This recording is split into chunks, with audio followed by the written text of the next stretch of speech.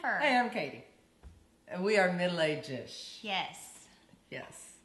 Okay, so yesterday I was making fun of little Jennifer here. Yeah, I was. You can just assume if we were together, I was probably making fun of you. Sorry. Okay. I was making fun of her for all of her extravaganza that is her decorating and Halloween, and I was poking a little fun at her. However, she has turned it to her favor. She has got a tip for all of you out there who maybe have a little problem with visitors at your door that are unwanted. Oh, yeah. Okay. This is a little tip we're passing on. Okay, so Jehovah's Witnesses. I'm nice. And since all summer long, basically, it started a while back. A couple of old people came to the door. They're in regular clothes. I mean, of course I answered the door. Of course. I would do that anyway. They happened to be Jehovah's Witnesses. And they left me the watchtower and this and that. And so I had fun with them, like leaving them places for Chuck to find.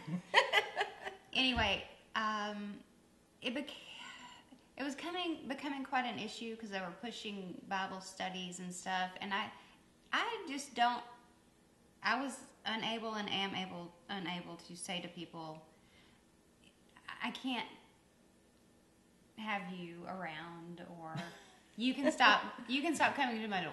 She engaged, and then she continued to engage, so They were really nice. They kept coming back. So they did keep coming back, and I think they thought they had one.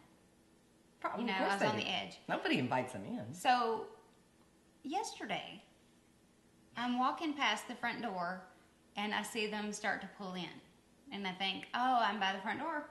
I've got to answer it today too, so maybe I'll tell them, which wasn't ever going to happen. Mm-hmm. But they pulled into the end of the driveway, and they just sat and sat and sat until they pulled out and left. Hey! I think that all my pumpkins and decorating outside was too much for Wayne and Martha. I'm just calling them that because those are good names. Sure. So this is like the Pinterest tip for the day. Yeah. If you don't want Jehovah's Witnesses at your door, shower your door and your porch and everything with holiday decorations. And poof! And they're gone. Yeah, it is. It's like a magic trick. And if it's not a holiday, just happy birthday. Right. You can just throw all that out there. So Jennifer took one on the chin for everybody else, and we learned something. Yep.